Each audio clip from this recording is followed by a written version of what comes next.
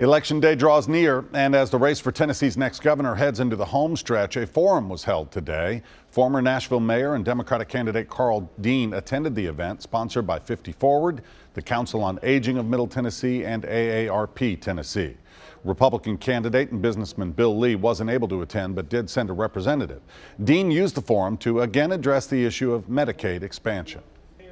So we know now that by not doing this, we've lost $4 billion.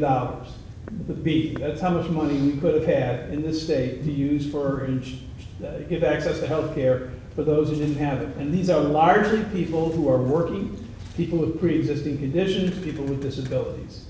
And we also know that by not taking this money, those folks have not had insurance, so they either do not go to the doctor when they need to, or they go and they have bills that result in them looking at bankruptcy, and we have higher than normal bankruptcy rates, largely associated with medical costs, or they go to the hospital and there's no reimbursement for the hospital.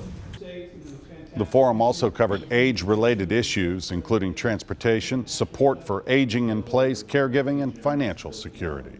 By the way,